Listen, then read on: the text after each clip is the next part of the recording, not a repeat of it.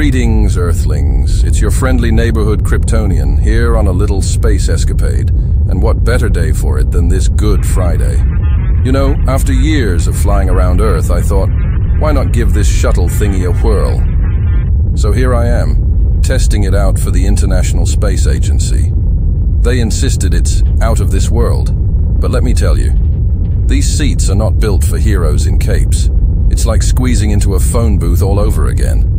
Anyway, don't worry, I'll be back soon. In the meantime, if you see any alien invaders, tell them to wait their turn, and I promise I'll bring some souvenirs from space, maybe some moon cheese. And remember, folks, even when you're stuck in tight spaces, always aim for the stars.